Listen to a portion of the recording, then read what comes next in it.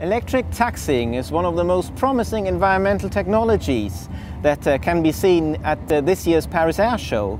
Not only does it cut fuel consumption if the engines don't run on the ground, and hence emissions, but it can also cut maintenance costs because the engines have less runtime and there is no threat of foreign object ingestion into the engines when they are switched off on the ground.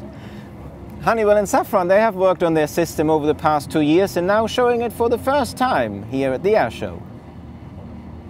This was the first time you've seen an aircraft both maneuver forward, reverse, and turn without the use of the main engine. So a very important phase in our maturity program achieved today and throughout this week.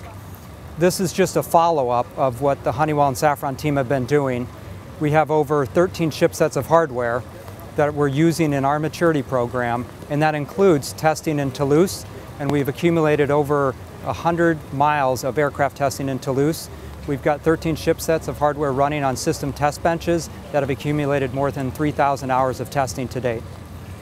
Honeywell and Safran will continue to mature the electric green taxi system through the end of this year and target a program launch at the beginning of 2014, and we're on target to be ready to certify the system at the end of 2016.